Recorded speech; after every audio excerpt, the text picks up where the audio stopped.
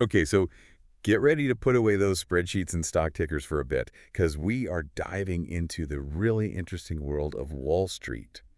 Not talking numbers here, though. We're talking biology. Biology on Wall Street. You better believe it. Hmm. We've got selections today from John Coates' book, The Hour Between Dog and Wolf.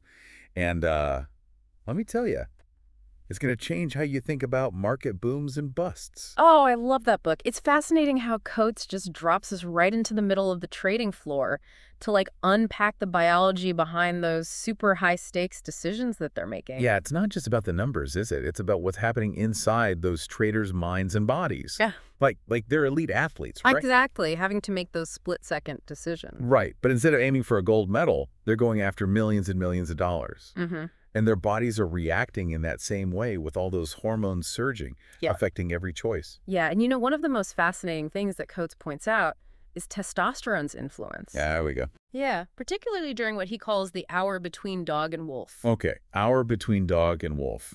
Now that sounds a little ominous, giving like werewolf vibes. What's the science behind that? So picture this, right? A trader scores this huge win. Okay. Testosterone spikes. They feel invincible on top of the world, and then they win again, and testosterone goes up even more. It's this feedback loop. So you've got a win streak fueled by your own biology. That's kind of crazy. And that's what makes it so dangerous. This surge can lead them to make reckless moves and ultimately, disastrous consequences. Think of those traders in the movies who bet it all on a hunch and lose everything. Yeah, it's not just a game. Exactly. All right, so testosterone's a biggie, but I'm guessing it's not the only hormone at play on Wall Street, right? Not even close. Yep. We have to talk about adrenaline too, or as it's known in science land, noradrenaline. Okay, noradrenaline. You know that feeling when you are laser focused? Your senses are heightened, you could hear a pin drop? Oh, yeah, absolutely. Like right before you have to give a big presentation and your heart's racing. That's noradrenaline, getting you ready to react quickly.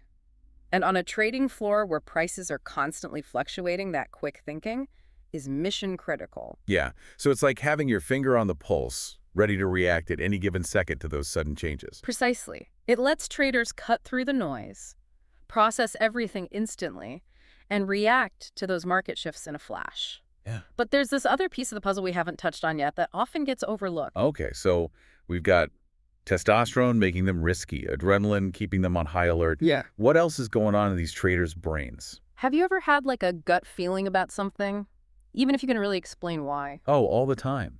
Like when you decide not to trust someone, even if they seem totally fine. Yeah, that's what I'm talking about. Those gut feelings aren't just some mystical intuition or whatever. They're actually rooted in biology, specifically in the vagus nerve. The vagus nerve. I feel like I've heard of it, but I'm drawing a blank on what it actually does.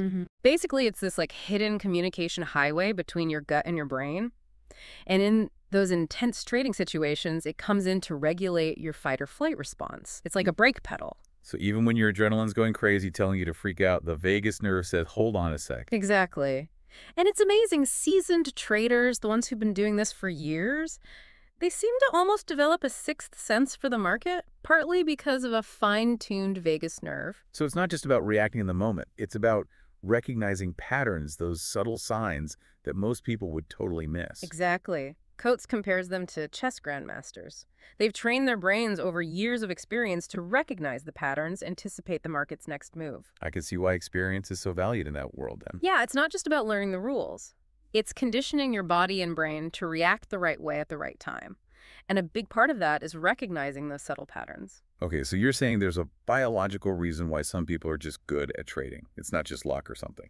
Exactly. Take something like the dead cat bounce, for example. Dead cat bounce. That's a thing. Yeah, it's this term traders use to describe a really brief recovery in stock prices after a sharp decline. New traders always fall for it, thinking the downturn is over. Oh, I've heard of that. Didn't know it had a name, though. And that's why it's so dangerous, right? Yeah. But seasoned traders, they can spot those patterns because they've seen them happen over and over again. Their brains have been conditioned through experience to pick up on those subtle cues. So it's like they really do have a sixth sense. Almost. But how do you think that develops? Is it just a matter of time, or are there specific things these traders are looking for? That's a good question. What do you think? I think one of the biggest things is learning to read the mood of the market. And I don't just mean looking at the numbers. Yeah, but what does that even mean? Okay, so imagine a stock that's steadily been climbing for weeks, But then suddenly there's this massive surge in trading volume. Way more people selling than buying. Uh-oh. Sounds like a bad sign. Exactly. A skilled trader would sense that shift in sentiment, that change in the market's mood, and they'd react accordingly, even before the numbers fully reflect it. Wow, so they're like emotional detectives. Reading between the lines, the data? Kind of. They're not just processing numbers, they're interpreting signals. This is already making me rethink everything I thought I knew about finance. It's not just about the numbers. It's about human behavior, psychology, Hmm. and now thanks to John Coates' biology. Right. And this is just the tip of the iceberg. Coates goes on to explain how this super complex relationship between biology, psychology, and market forces can lead to those insane booms and busts we hear about all the time. Right, okay. So we've got testosterone driving that risk, adrenaline keeping everyone on edge, Yeah. and the vagus nerve trying to keep things under control. And we talk about how people can train themselves to read the market. But what happens when things go south? That's when it gets really interesting. Because just as these biological forces can lead to success, they can also amplify our failures, sending us down this spiral of stress and bad decisions. But we can unpack all of that after a quick break. Okay, yeah, let's take a quick break. We'll be right back. Okay, so before we dive into the dangers of all this testosterone and adrenaline, let's back up for a sec. We were talking about how these powerful hormones can make you feel invincible, laser-focused, which on a trading floor makes sense, but like too much of a good thing can backfire pretty easily, right? Big time. And that's where our friend cortisol comes in. Cortisol, the infamous stress hormone. The one and only. You see, when those risky bets fueled by all that testosterone don't pan out, or the market just takes a sudden left turn, that's when the stress kicks in and cortisol levels go through the roof. Okay, cortisol. We all have it. It's a natural thing. But on a trading floor with those insane stakes, I imagine the stress is off the charts. What's that kind of chronic stress actually doing to a trader's body and brain? Imagine being in a constant state of high alert, week after week, month after month. That's life for a lot of these traders. And over time, all that cortisol can really do a number on the brain, especially on a little part called the hippocampus. The hippocampus. Now that rings a bell. Wasn't that something to do with memory? Ding, ding, ding. The hippocampus is basically the memory center of your brain, crucial for forming new memories and digging up old ones.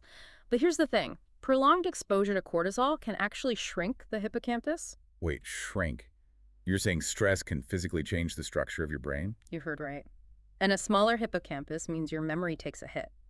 It's harder to learn from past mistakes, make sound judgments, like trying to navigate a maze with a half-faded map. Whoa, that is a scary thought. Yeah. I mean, we all know stress is bad, but to think it can actually damage your brain? And it gets worse. Chronic stress can mess with your focus, your decision-making, even your sleep. You become more susceptible to something called learned helplessness. Learned helplessness. We touched on that earlier, but can you remind me what that is exactly? Basically, it's when you've tried everything to fix something, but nothing you do seems to work. So you just kind of give up. Pretty much. Yeah. You doubt your abilities, play it way too safe, and you start missing opportunities because you're so terrified of messing up again. In finance, that's pretty much game over. Yeah, it's like the polar opposite of that testosterone-fueled confidence we talked about. Exactly. And it becomes this vicious cycle. The stress hormones that are supposed to help you in small doses, they actually end up setting you up for more stress down the line. So it's not even just the financial losses. It's how our brains and bodies get hardwired to respond to those losses. Which makes you wonder, are some people just built to handle that kind of pressure better than others? You know, that's a great question. And it's something Coates looks into in the book. It turns out some people do seem to have this biological edge. They're just naturally more resilient to stress. So like they have some kind of internal defense system against the bad stuff. Something like that.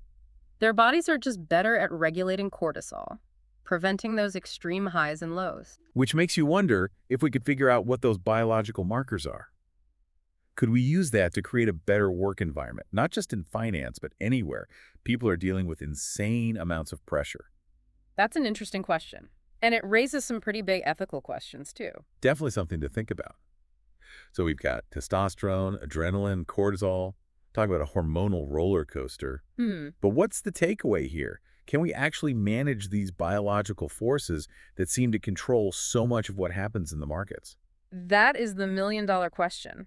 And Coates argues that by understanding these biological factors, we can design systems that are more resilient, less prone to those wild swings we see all the time. So you're saying it's not just about individual traders and their own biology. It's about the whole system. Exactly. Like, Code suggests that having more diversity on trading floors could help a lot. Okay, interesting. What does diversity have to do with it? Well, research shows that men and women tend to approach risk differently, partly because of those hormonal differences we were talking about. So it's not about saying one is better or worse, but having a mix of approaches might lead to better outcomes overall. Right, and it's not just about gender either. Imagine a trading floor with a mix of seasoned vets and brand new recruits. So you've got a range of experiences, temperaments, different biological responses to risk. Exactly, it's like a natural ecosystem. The more diversity you have, the more resilient the whole system is. I like that analogy. Yeah, So what you're saying is, even if we're not all traders on Wall Street, this knowledge is still relevant to our everyday lives. absolutely. Because those gut feelings we talked about earlier, the ones driven by our vagus nerve, those aren't just for traders. Right. We all get those. Exactly. And what Coates is saying is that we should be listening to those gut feelings more instead of just brushing them off as irrational. Interesting. But how do we actually do that? How do we start to trust those gut feelings, Hmm. especially in those really high-stakes situations? Well, for one, we need to learn to pay more attention to our bodies and what they're telling us. And that's something we can talk about in more detail after a quick break. So we were saying that we should pay more attention to our bodies and what they're telling us. But how do we do that in those moments when the pressure's on? Well, for one, we can try to be more mindful of how our bodies react in different situations. Like pay attention to your breathing, your heart rate, those little gut feelings we talked about. So it's like learning to read your own internal signal. Exactly. And the more you do it, the better you'll be at understanding what those signals actually mean. Makes sense. So we can use this to avoid making bad decisions, but can we also use it to actually be more successful? 100%. Like, think about testosterone for a second.